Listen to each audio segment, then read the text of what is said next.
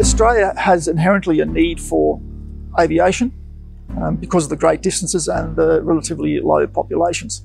And throughout history, we've always been at the forefront of commercial flight.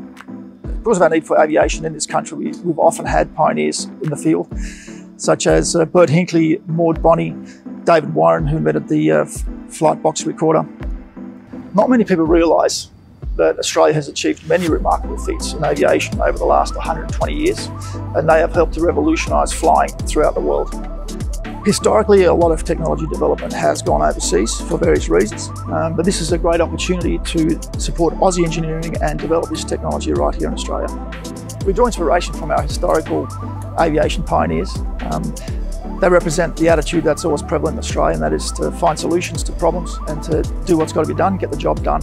And it's time to do this. This needs to be done. We need to find solutions for climate change.